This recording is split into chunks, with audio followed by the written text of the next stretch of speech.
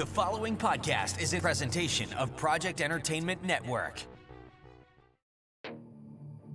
Welcome to Vicious Whispers with Mark Tullius, your source for horror, sci-fi, suspense, and all things violent. Hey, what is going on, guys? Thank you so much for joining me today on Vicious Whispers with Mark Tullius. Today is episode 126. The short story at the end of the episode is from 25 Perfect Days plus 5 more. That short story is 25th of December. It is not a Christmas story. It is not a happy story. There's a lot of death, but that's what I like. But more importantly, before we get to the story, I have a very special guest today, Gary Roberts from Good Dudes Grow podcast I was just on recently. He is a fighter that empowers through plants, health, and fitness. Gary, thank you so much for joining me today. Mark, thank you for having me. It's a pleasure to be on your show. Awesome, man. No, I really enjoyed our conversation. It's weird how the universe works, because I think right before we talked, the day before, I was talking to one of my firefighter friends about the same kind of stuff, about how firefighters have a hard time, dealing with emotions, because they're taught just to, hold it inside. Or as men, especially as men, we just keep it all inside. We're strong, we're tough, nothing's going to hurt us. We don't have emotional problems. But when you think about it, I think so many civilians don't think about what firefighters experience in their job. So I was hoping to go a little bit into that, and how one thing you mentioned on the other podcast was how when you start as a firefighter, what are your expectations? What are you expecting you were going to see? And how old were you when you got into firefighting? Well, yeah. So thank you for having me on the show. And excuse me, basically, I started late in my career becoming a firefighter. So in other words, I started after September 11th, but I wanted a career where I could take care of my family and everything else. So I just said, you know what? I was a personal trainer. I had 3 different studios, and I says, let's try something that I think I'd be great at, because I help people all the time. So let's jump into the firefighting. And when I jumped into the firefighting at that time, I thought it was just breaking down doors and putting out fires, and that was it. But no, to my surprise, I had to go through all this medical training from EMT to paramedic, and found out that I'd be doing both.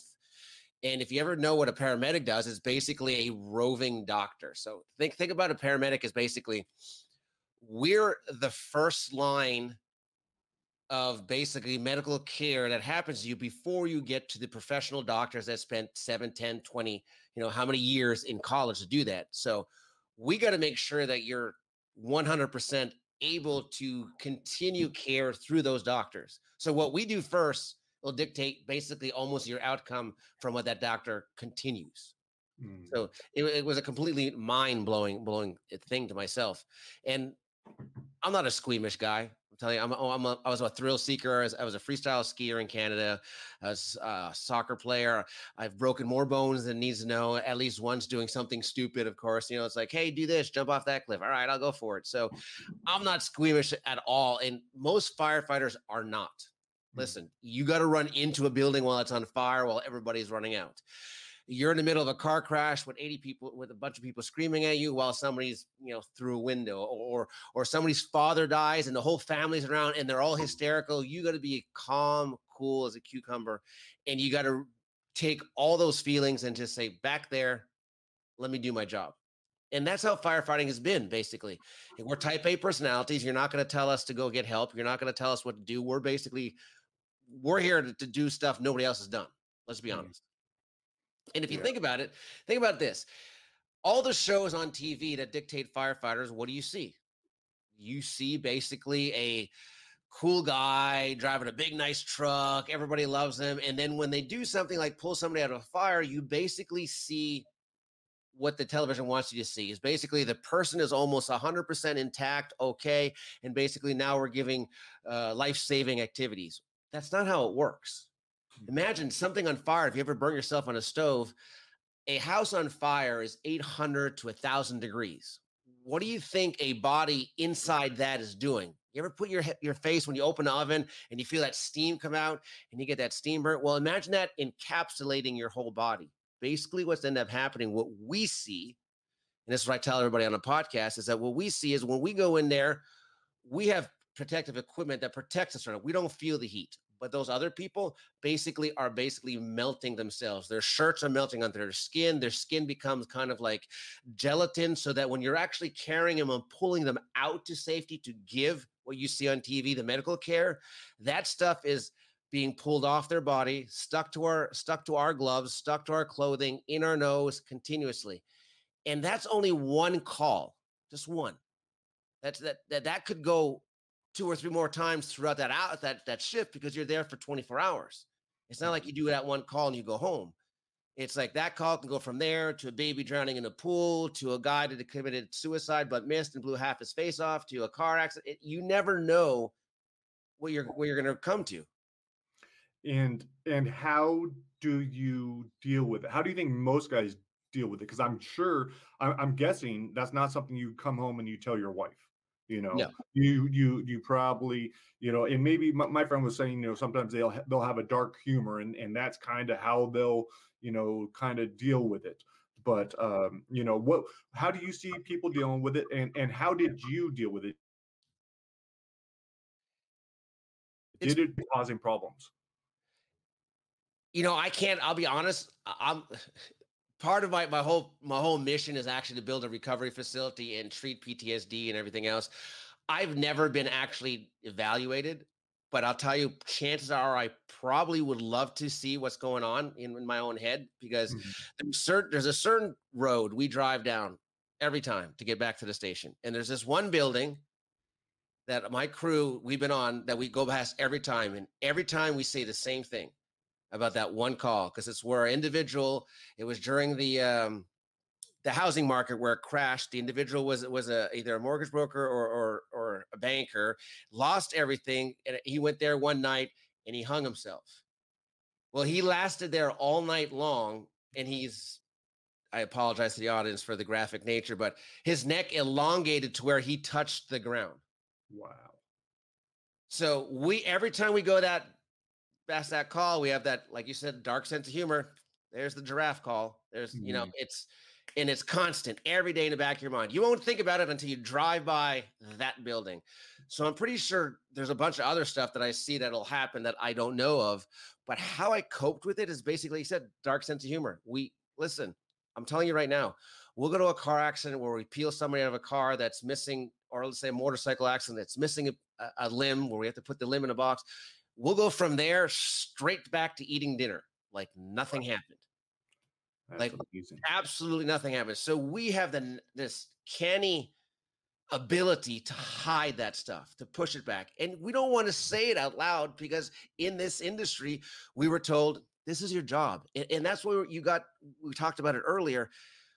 Nobody told us this was our job. My example is, let's say the military. You want to join the military. Well, you see all the movies, what goes on in the military. When you sign up, basically you're going to sign up for either 2 to 4 years to begin with, and you can continue your career after that.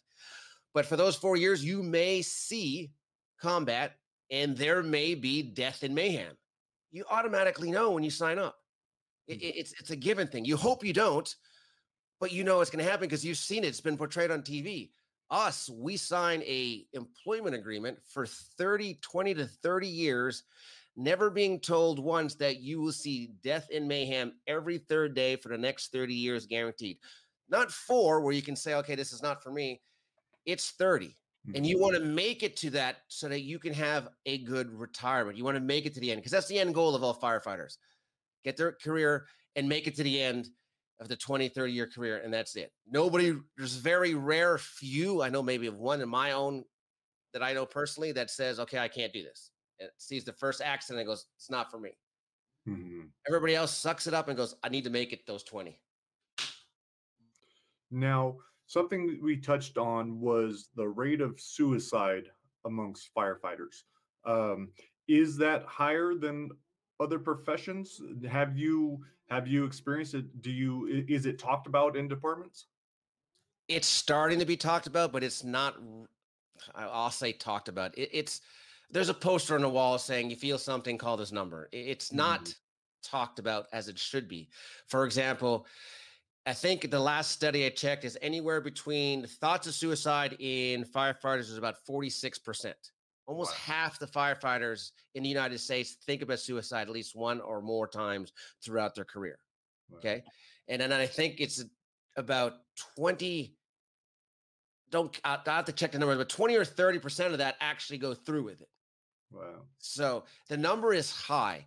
And what ends up happening is that we don't talk about it. Let's say I get into an accident on the job from a fire. We ventilated the building wrong. The building collapsed and I get hurt or somebody dies. Well, what ends up happening? The National Fire Association does an investigation, spends millions of dollars to see what happens, reviews all the audio tapes, reviews all the radio calls, reviews everything, comes out with a game plan so that it doesn't happen again, and then provides training to every department throughout the nation of what can happen and how to fix that. That's not done when a firefighter commits suicide. That's just, hey, somebody committed suicide. Call this number if you feel bad.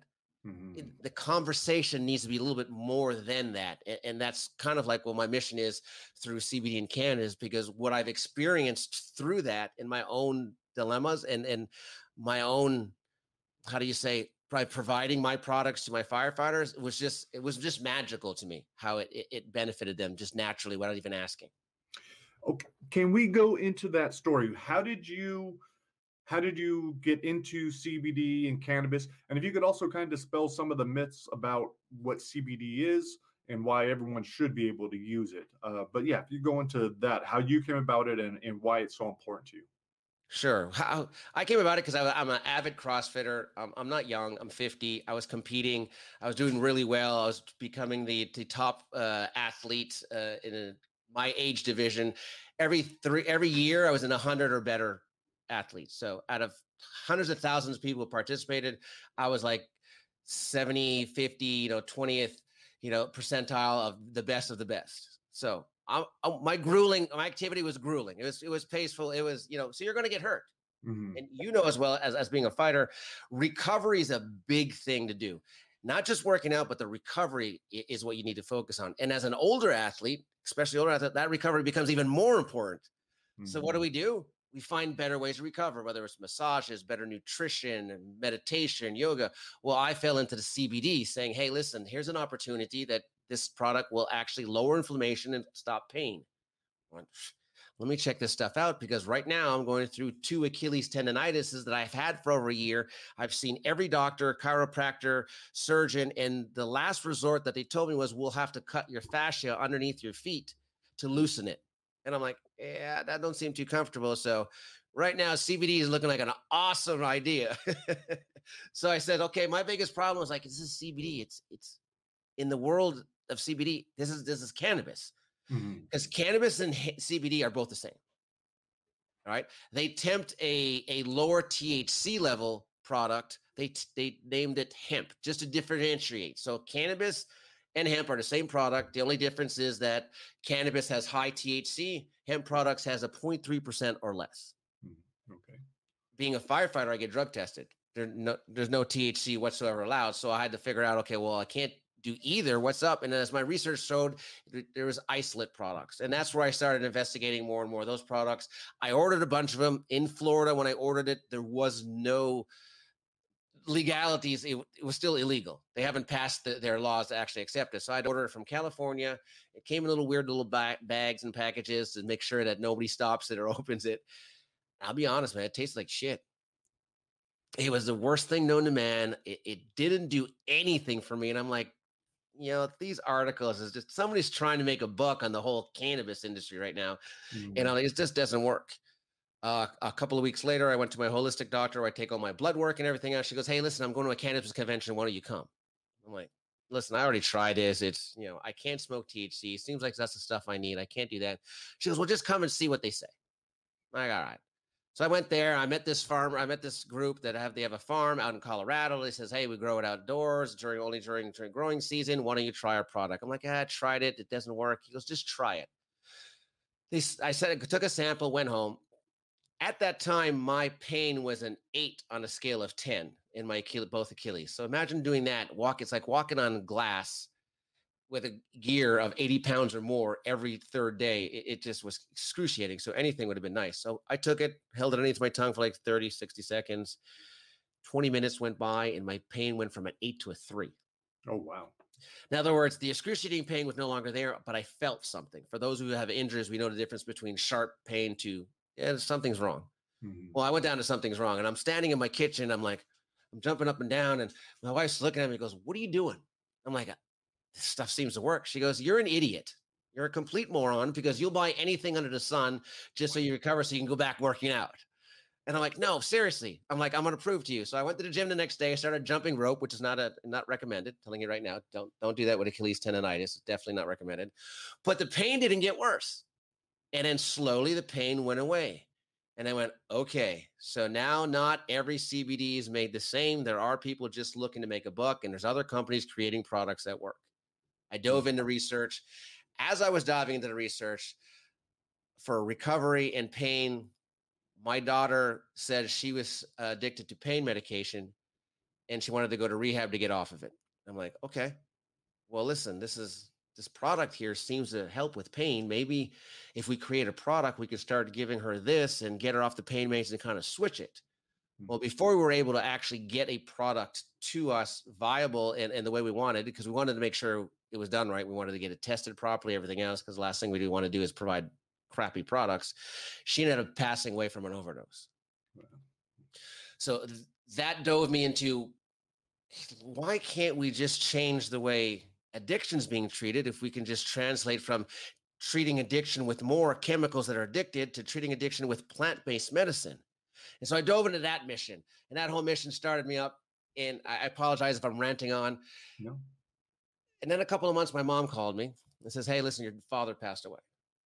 I went, okay. So I flew up to Canada, where my parents lived. And I asked, I says, well, how did he pass away? She goes, "I don't know. He passed away to sleep, yada, yada."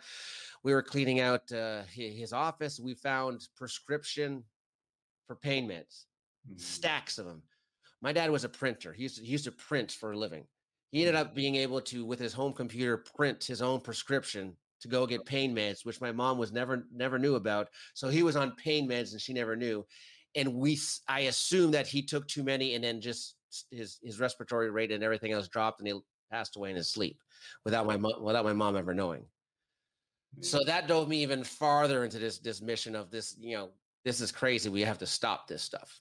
So that's where I finally created my product. I got it in, and I'm like, okay. And I'm still a firefighter at this time. It became legal in Florida, but yet as a firefighter, you're thinking, I'm selling weed. I'm going to lose my job.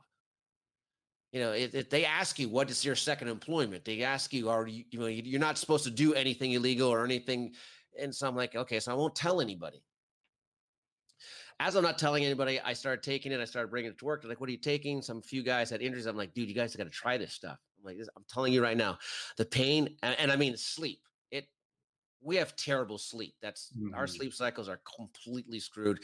That's usually, if you've done some studies and understand, our sleep cycles will lead to depression, lead to everything else, and then PTSD, and then that's where I thought the suicide was coming from. So I'm like, okay, that's a whole different road we can investigate now. But I remember I gave my first product. I sold my first product to a firefighter, and he called me 3 days later and he goes, "Dude, what'd you give me?" And I'm like, "Oh, snap. What happened? Did you fail a drug test? Did you listen, I'm new to this. I'm making sure my product's good and legal and safe, and I get it tested so there's no THC." So when somebody just calls me and goes, "What'd you give me?" I'm like, okay, something bad went on. He goes, "Oh, no, nothing. He goes, I haven't told anybody this, but I'm getting a divorce. I really hated being around my kids, and I had voices in my head that kept telling me stuff that I couldn't get rid of. 3 days on your CBD product, those voices started to quiet down, and I'm happier around my kids." And I went, this is a type A personality person. We just don't relinquish this information for free. Hell, we have enough trouble going to see a psychiatrist or somebody to actually talk about this stuff. And this guy just voluntarily told me that I got him out of a situation that could have led down a road where he could have committed suicide or done something else dumb. And I'm like, what if this product actually lowers those barriers in the mind to actually allow a type A personality to freely express something? Now I'm on a mission that I can help people with their pain, but automatically this may actually now have them look at that poster, goes, call somebody if you're feeling like they may actually call now because those walls or inhibitions are actually lowered. And I just, it kind of just blew my mind. And it says, okay, I have a two-prong mission. One is to create plant-based medication that I could use in an addiction, and then a plant-based medication that I can help my firefighters with depression, sleep, and PTSD. Let's go full throttle. Let's open the curtains to the fire department and step out and say, hey, this is what I'm doing. I'm selling CBD. Here's the reason why. I think we should have this conversation, and we should start allowing the department to actually have access to this. And that's my basically long but short story on how I got involved in CBD and where I'm headed from this point on. That's awesome. Now with CBD, is that something, would it benefit someone to take it every day? Like, cause I have a lot of pain. I actually smoke weed every day. It helps with my sleep, but I've been thinking like it would probably make sense to transition to CBD. Is it something that would be beneficial to have in your system all the time? Yes. Short answer, yes. Long answer is CBD and cannabis, like you said, that you smoke all the time, are two different, they work on two different receptors. And that's what a lot of people don't understand. So the cannabis that you take is actually good for CB1 receptors, where are in the brain or nerve pain. So in other words, if you have real bad back nerve pain, or if you have seizures, or if you have fibromyalgia and stuff like that, that's going to help relieve those type of pain, the CB1 receptor. CB2 receptors are also in your brain, not as much as the CB1, because the CB1 works on the brain, but the CB2 goes throughout your body. It works on your muscular system, respiratory system, cardio system, lymphatic system. All your systems has a CB2 receptor. When you're born, what ends up happening is that all those systems are running optimal at 100% and basically on a level platform. As we get older and get injured, we got inflammation, take pills, and our body starts to kind of teeter saw, alter. It gets altered as we get older with the more injuries and the more medications we take. What CBD does, the hemp side CBD, it actually does not do anything per se as the product. In other words, like say, for example, if you're deficient in vitamin D and your doctor gives you a vitamin D supplement that increases your vitamin D. CBD doesn't do that. In your body, those CBD, CB1 and CB2 receptors are called the endocannabinoid system. And what your CBD does, it actually goes into that system and starts that system to recover itself. For example, knee pain. What causes knee pain? Basically, probably inflammation. Take some CBD. What ends up happening, it starts your body to repair itself. So the body goes and searches where that pain is and says, well, we got inflammation here. Let's lower the inflammation as we work on those CB2 receptors to cause the pain to diminish. So it does a two-prong effect. Naturally, having your body do it by itself, not the product do it for you, as most supplements, as they call it, do. So yeah, if you're going to take it on a daily basis, the more you take, the less you would have to take, because as soon as you get to a level playing field where your body's working optimal, you don't need to take as much. In the beginning, you got to find that happy dose to actually be happy. And then it just becomes a maintenance stage, because the CBD actually stays a little bit in your fat cells and everything else. So it's always in your system. Okay, awesome. What is the name of your company? And because I'm definitely going to order some. I'm gonna order some and start doing it religiously. Where can we find it, and what is it called? You can go to my company's name is Pure Body Zen. You can go to www.pbzcbd.com. Or if you go to my podcast website, which is gooddudesgrow.com, there's a link there also that'll take you straight to the CBD site, either way. Okay, awesome. And now, are you still working as a firefighter? Are you doing both, or is all your attention on your company now? I'm doing both, because one of my biggest missions also is to allow firefighters access to legal hemp products, which does have a 0.3% THC in it. It doesn't mean that they're going to get high or have any psycho effect at all, but that little extra THC is basically what you want. So basically, There's three types of CBD products. There's a full spectrum, which is the complete plant, which THC and everything in it. Then there's a broad spectrum, which is the full plant with a little bit of with the THC taken out. And then there's an isolate, which is a small piece of the plant. Like anything, you would want to use the untouched version, which is basically the full plant that's just processed one time, put into a jar, basically kind of, you can actually grind up and completely drink it that way. That's basically what a full spectrum is. That is a more beneficial because all those cannabinoids, which is close to about 120 in that plant, plus the THC, all work together. And it gives an amazing, better effect. Okay. Yeah, that's definitely what I'll do. And I've had this conversation with so many friends that are either police officers, friend who's in ICE, they have mental health issues, tons of anxiety, tons of stress, tons of pain, and they can't, their hands are tied. They don't want to lose their job because they did something that's illegal, which is it's so ridiculous. So I appreciate you out there and fighting this fight for the firefighters. And, I think everyone, all professions should have access to it, especially the ones that are going through so much and dealing with so much. So, right.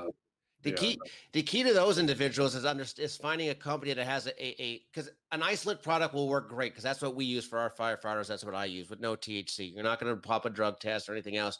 The problem with that is that you have to find a quality company that actually creates a product for the right reason. Like I said in the beginning, a lot of people ended up just trying to make a dollar. So when they buy a product and they go to sell like your mom and pa or your gas stations and it says 0.3%, to them, that's no THC because you're not getting high. As long as you're not getting high to them, there's no THC. But that little minute piece of THC will make you fail a drug test. So you want a guy that says, hey, listen, I test my products. I have everything online that you can actually see the tests. I get tests from the farm. Then I take those products and I get them retested to confirm those tests from the farm. And then you understand that those products are actually good. And there's very few of them out there. That's the bad part. Okay. Because one key thing to do is make sure that you're also getting the proper CBD is make sure your bottle doesn't say dietary supplement on it. Okay. Yeah, because I've had that problem where I have tried CBD. I think I probably have had some good stuff, but other times where it's like, yeah, it didn't feel like it was doing much, and so I stayed away from it. Now, how about the lotions or creams, CBD creams? Like, so if my knee is hurting, will that work, or is it better just to ingest it and let the body do its own thing? Like our cream, I'll be honest with you, our cream within 20 minutes, you'll see a drastic difference. Now, it'll reduce the pain, but I always tell everybody else you can do is a two-prong effect. Like you can do the internal to help lower the inflammation that's causing the pain, but if it really, really hurts and you have trouble sleeping, you can actually take a dab, put it on your knee, and in pretty much 20, 30 minutes, you're going to notice that pain is gone. But will it lower inflammation? Probably not as good as taking it internally because it's got to go through all those layers of skin. And by the time it gets to that inflammation, it's not very potent. Okay. Awesome, man. Well, I seriously appreciate this. I appreciate you coming on the show. This has been awesome. You're doing great work. And yeah, man, thank you so much. It's my pleasure. And if anybody else needs any information whatsoever, just reach out. Listen, even if you don't buy the products, I'm here to educate people so that they don't take the wrong products and get themselves in trouble. Yeah, that's awesome. And now your website again, Good Dudes Grow is a podcast. And what was the pharmaceutical, the CBD site? pbzcbd.com. Awesome. I will put those in the links. Thanks again for coming on. I really appreciate this, and I hope you have an awesome day. It's my pleasure, Mark. You too, buddy. All right, guys. Hope you enjoyed that conversation. I know I did. Now it is story time. 25 perfect days plus 5 more. This short story is 25th of December. Only one left to go next week. All right, guys. Hope you enjoy it. Talk to you later. Peace.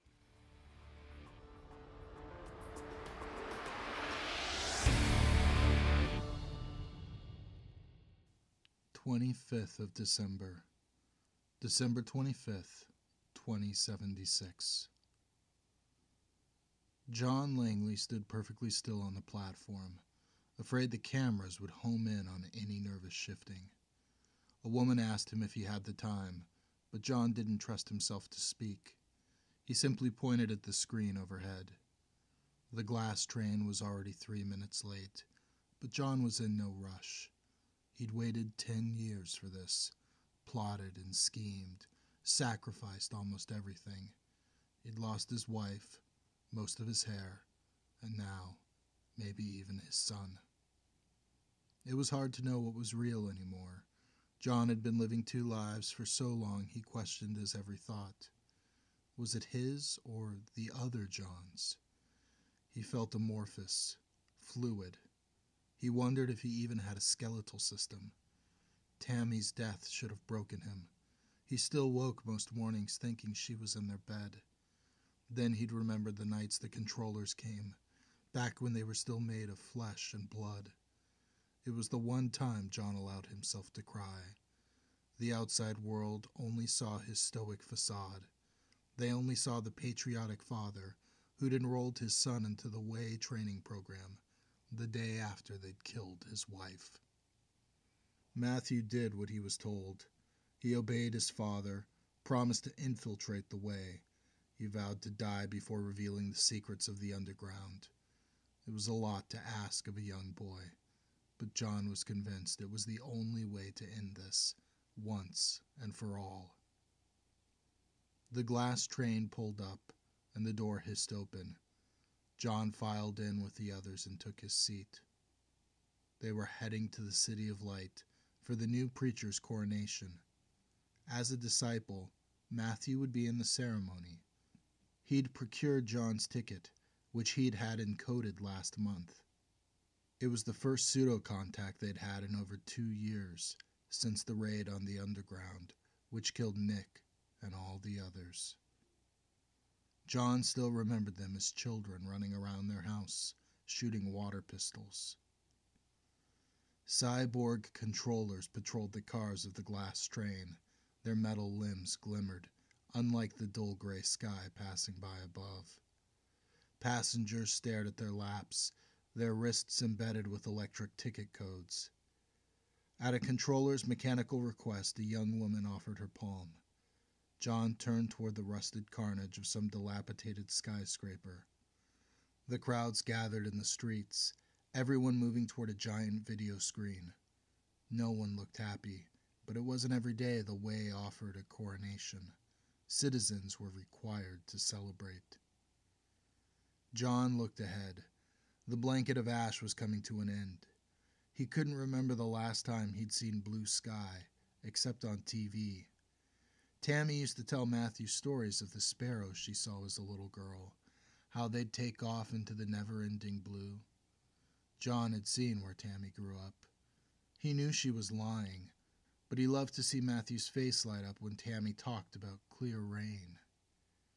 A controller reached for John's wrist and jerked him from his memory.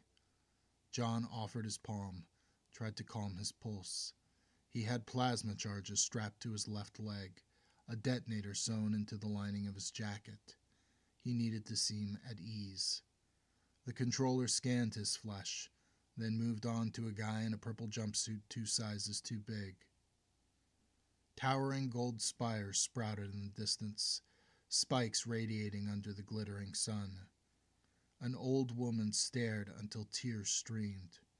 Her husband held her close. It was as if they were just some couple, going on a picnic.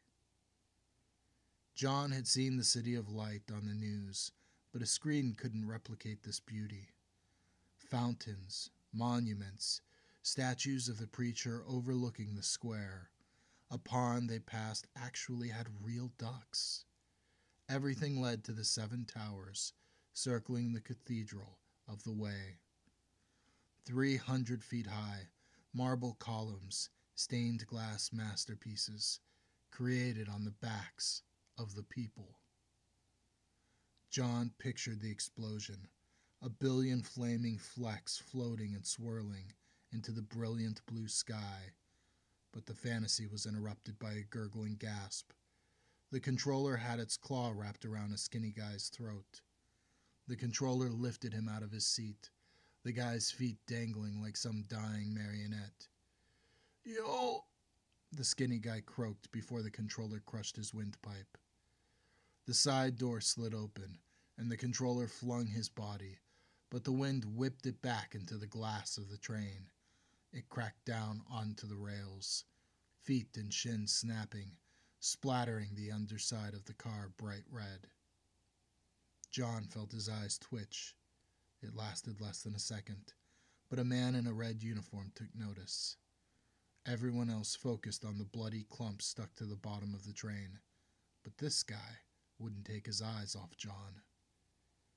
John centered himself, thought only of the sunlight shining through the walls. He'd activated his neural blocking chip to keep his secret safe, but the man in red sensed something. John knew it was no time to crack. He offered a smile. Two kids mashed their faces against the glass as the cathedral came into full view. Majestic, massive. Only John knew that, like an iceberg, the true vastness existed below the surface. The Red Battalion, hover tanks, plasma rockets, and enough cold fusion reactor rays to bring heaven crashing down in a fiery heap. The train pulled to the unloading deck, and John made sure to keep his distance from the red uniform. Still, he could tell he was being followed. Matthew was standing tall in his disciple cloak. John hurried over, and the man in the red uniform angled toward the walkway. "Hello, Father." Matthew's face was expressionless, his eyes cold. "Matthew?" John said. He noticed a striking blonde with even better posture than his son. She flashed an odd smile, which unnerved John, but he bowed his head. "And this must be Jordan." Her brilliant blue eyes studied John's face. "Hello, Father. I'm so glad we finally meet." "Yes, it's long overdue." John had worried Jordan would be here. He'd hoped to have a few moments alone with his son. He gave Jordan a hug, surprised by her strength. "We should hurry," Matthew said. "I need to get you to your seats." He ushered them down the stairs, Jordan staying 2 feet behind them both. They joined the throng spiraling down the silver ramp and spilling out onto the esplanade, where the reflective pool stretched to the steps of the cathedral. But first they'd have to pass under the security archway, red lasers scanning each well-dressed citizen. The women wore hats that looked like postmodern sculptures of the solar system. The men wore angular suits that shimmered and sparkled in the sunny afternoon. An older woman told her husband she thought they were underdressed. John noticed another member of the rebellion walking with the crowd. John never made eye contact. They'd all said their final goodbyes during the pact. John squinted, wiped his sleeve across his forehead. He'd never been in such brightness. He looked over and realized Matthew was gone. He spun around twice, but didn't see Matthew or Jordan anywhere. He tried to stand still, let others pass, but a controller was suddenly behind him, pushing. "Toward the gates, toward the gates." John eyed the cyborg security guards at the archway. There was no way he'd make it through with the detonator and plasma charges. 5 feet to the arch. The red laser sliced through a woman with incandescent glass horns sprouting from her blazing red hair. 3 feet. "Arms at your side," the cyborg guard announced. "Step forward at a normal pace." The cyborg security guards were polished to a blinding sheen. They had plasma rifles, charged and ready to destroy. 2 feet. Designer suits and dresses, hands in leather gloves pressing against John, his back and elbows. Someone asked what was the holdup. John considered reaching into his jacket for the detonator. At least there'd be an explosion, a small strike for the rebellion. But someone shoved him forward. The archway and lasers were inches away. Once he triggered the alarm, he'd be mowed down along with all those around him. If he could hit the button, these people would belong to the cause, not simply slaughtered like lambs. John's fingers slipped inside his jacket and snaked around the detonator, his thumb sliding to the small metal button. He'd tested it last week in an abandoned, burned-out warehouse. He angled away from the guards and toward a woman in a light pink robe. Wrinkles spread out from her eyes and the corners of her lips. She reminded him of Tammy, the woman who had set this all in motion.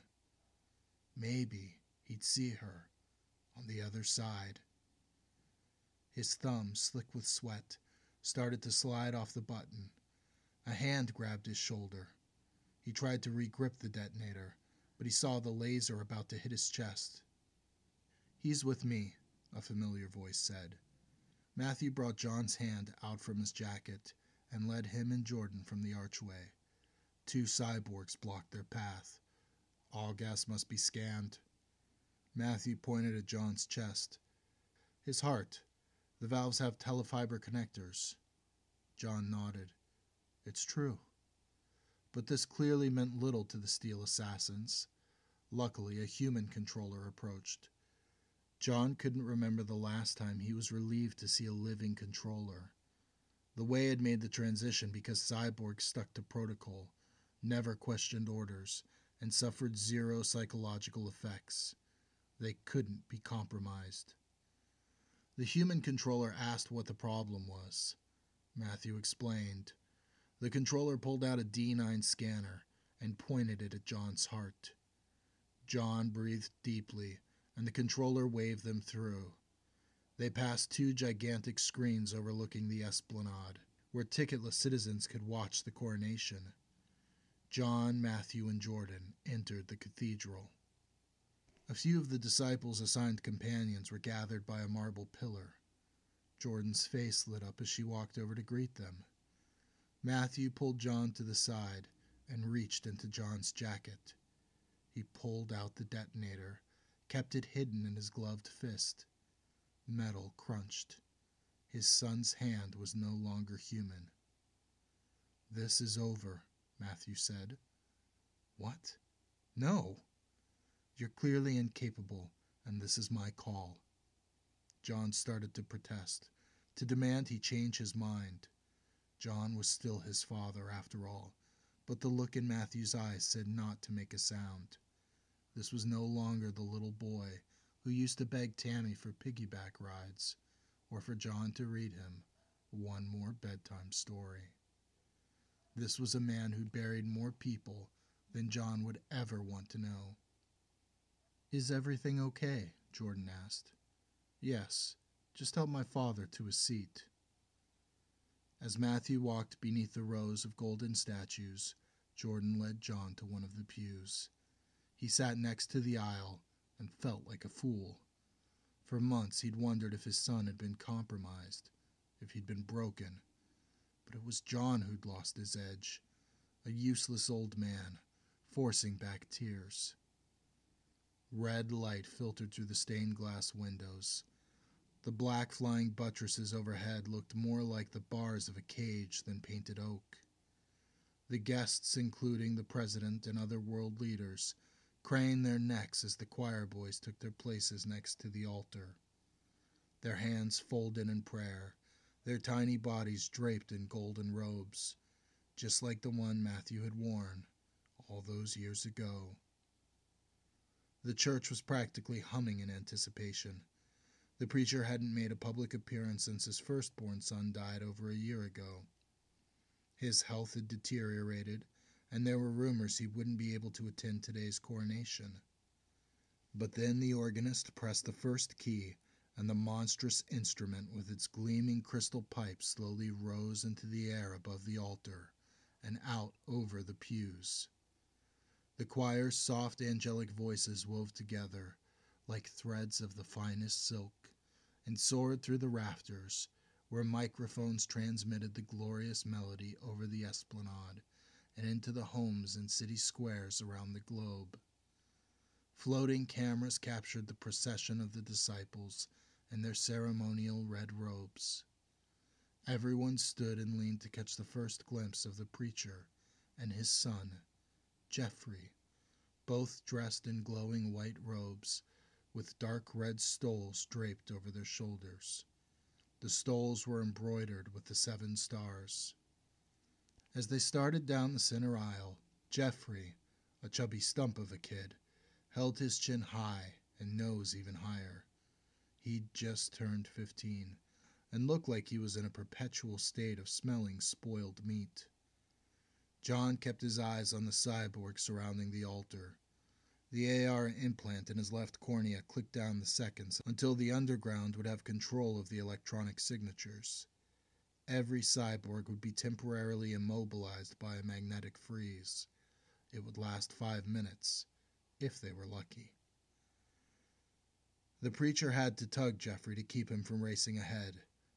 John figured the floating cameras were broadcasting with a soft filter to hide the walking corpse.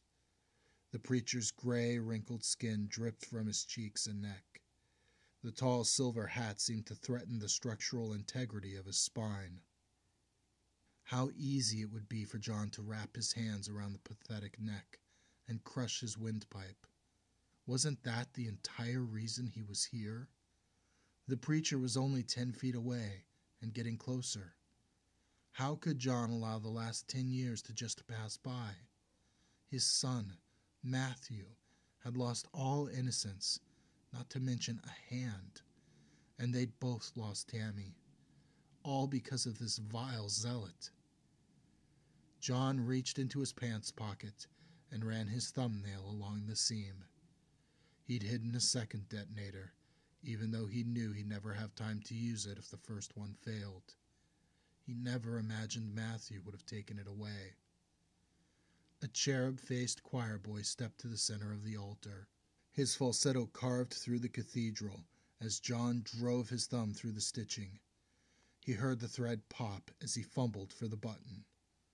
The preacher turned and looked right at John, who didn't understand why until a blinding pain shot through his neck.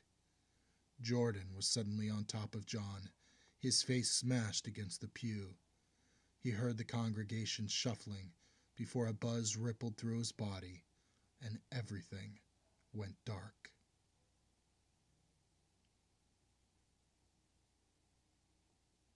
Heels clicked against concrete.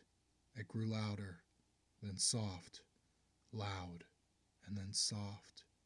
Someone was pacing. John struggled to open his eyes.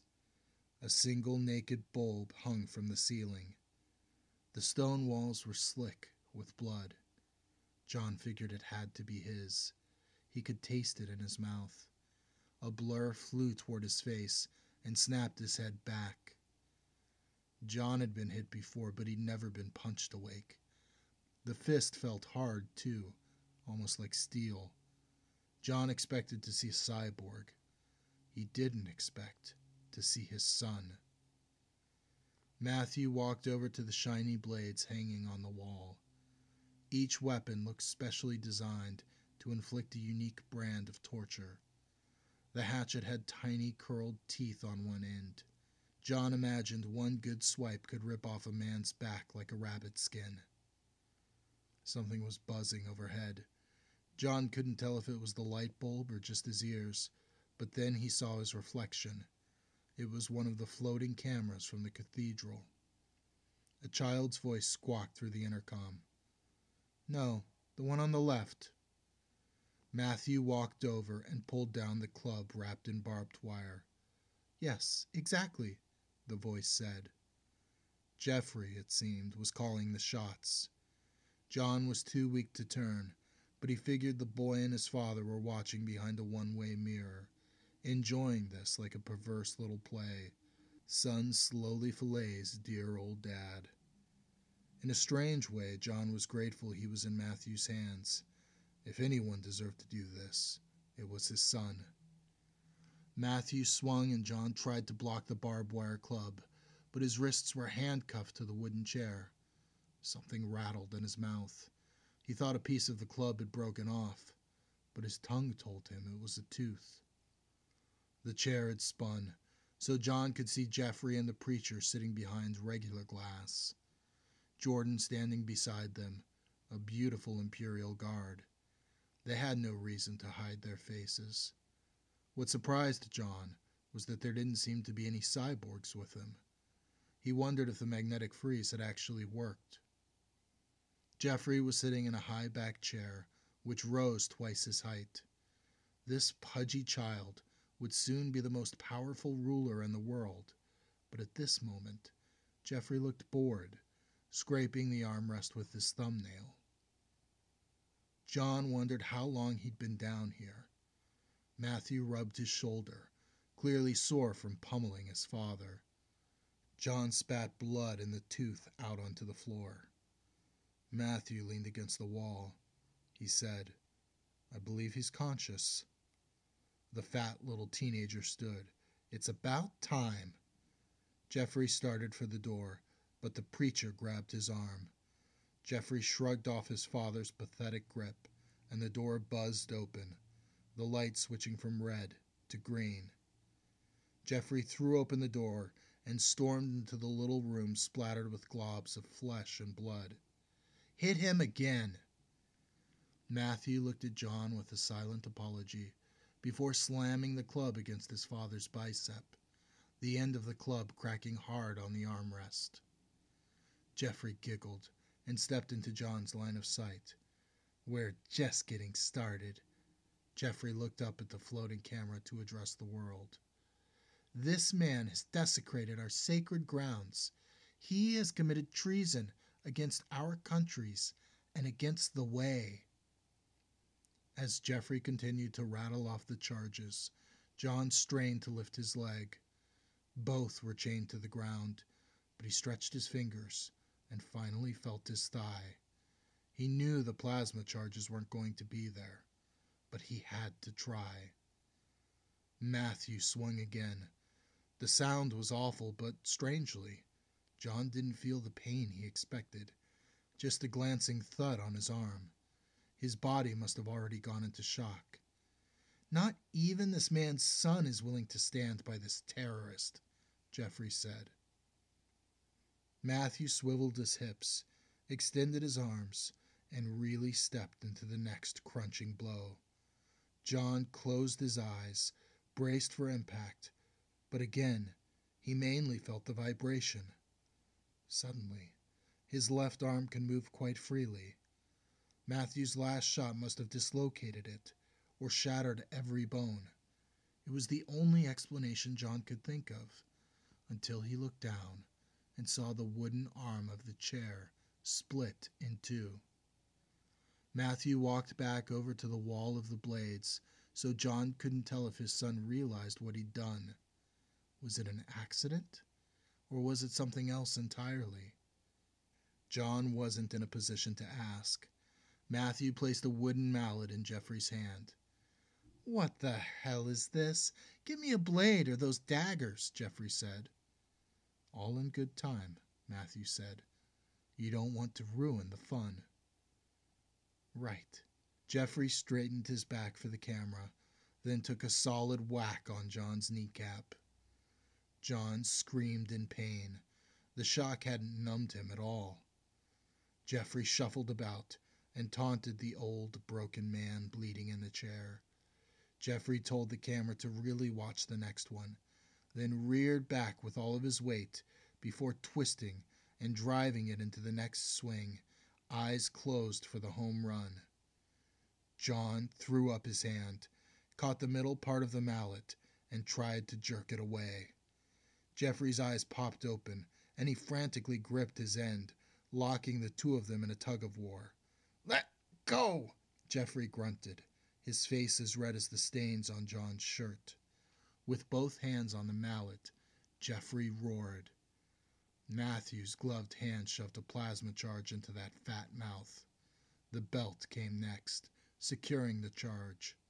Jeffrey's fingers clawed at the metal strap wrapped around his head.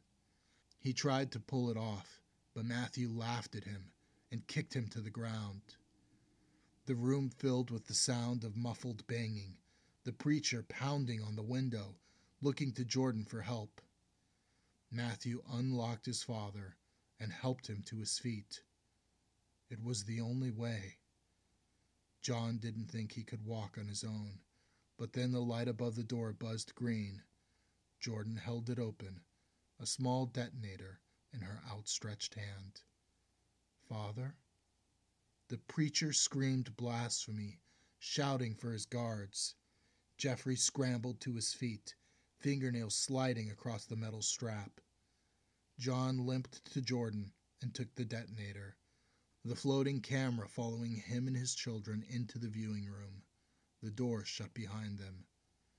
The preacher faced John, his ridiculous hat on the floor, a wild glare in his eye. A cornered animal with nothing left.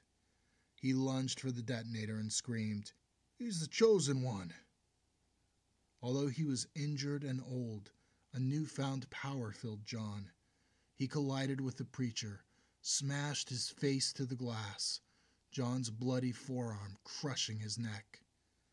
"He's my son!" The preacher struggled in vain, shouted again, "He's to be a preacher!" John pressed the button, the explosion shaking the room. The glass splattered red, cracked from shards. "He's no more." The preacher fell to his knees, but John felt nothing for him. Matthew helped his father to the exit, but turned back to the camera and said, "Citizens of the Americas, you are now free. Do with that what you will." In the hallway, Matthew checked John's injuries, apologized for not letting him know the change in plans. Jordan stepped from the viewing room, blood dripping from her hand. "Come on, I have the access codes." John used his son for support and followed Jordan down a flight of stairs and another long hallway. There was a security keypad and retinal scanner. She punched in the code, then held a detached eyeball up to the screen. The light flashed blue. Jordan threw open the blast doors, and John saw the Red Battalion stockpile, the hover tanks, long-range thermal missiles, subsonic cannons, volcanic reactors, and the seemingly endless supply of plasma rifles, particle grenades, and P3 charges, not to mention the 15,000 cyborgs. The underground now had an army.